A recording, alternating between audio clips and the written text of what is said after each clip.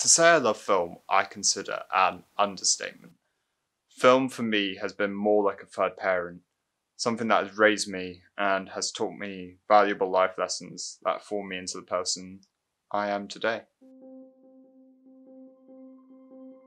It's easy to talk about the moment I knew I loved film. That's when my mum first took me to the cinema when I was 5, and I was terrified of it because it was a gigantic, dark room I was expected to just stay still in for 2 hours. The moment I knew I wanted to make films was when I was 13. My dad used to have, still does have, this gigantic closet full of restricted films. And we never went near there. That was Dad's closet. You never went near Dad's closet. But it was in the wide open, as if he wanted us to take a film from there. So when I was 13, I snuck a Clockwork Orange up from that closet to my bedroom. And what I was expecting was a night where I was just going to indulge in this slasher film. Instead, what I got was a film that scarred me for life, in the best way possible.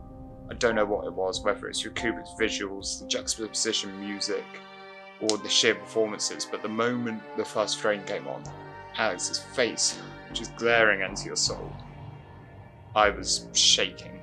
And I knew from that moment on I wanted to make a film to that level, that would one day scar a 13-year-old in their bedroom for life, in the same way. There was me, that is Alex, and my 3 droogs.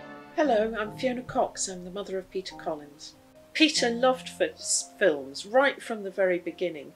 I think the first time we ever took him to the cinema, he was 3, and we went to see the Wallace and Gromit Curse of the Were-Rabbit, and that was it. After that, any time we needed to give him a treat, or any time we wanted to try to cheer him up about anything, we would go off to the cinema, and it never failed.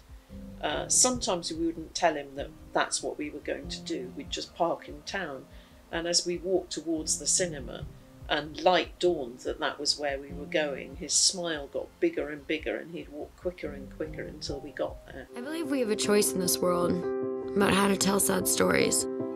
Probably the best cinema trip we ever had was when he was about 13 and he'd had a really horrible week at school, and some of the people who'd made him miserable were going to scout camp, which is where he was supposed to be going that weekend.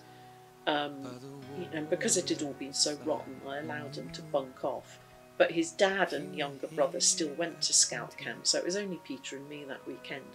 And we decided that we'd go off and see The Fault in Our Stars on the Friday evening, which he absolutely loved, and I think it's still one of his favourite films even today. And in the car on the way home, I remember saying to him, that was such a nice evening. Should we do it all again, exactly the same, tomorrow night? And he was delighted by that, so that's exactly what we did. And it's one of my favourite memories with Peter. I am in love with you, Hazel Grace. And I know that love is just a shout into the void and that oblivion is inevitable. And I am in love with you. Yeah, of course I remember that weekend pretty well. Very well, actually. I still get that sort of adrenaline inside of me still thinking about it. And it was definitely the best weekend I think I've ever had, and one of the most rewarding cinema experiences. And it's one of those films that's always stuck with me.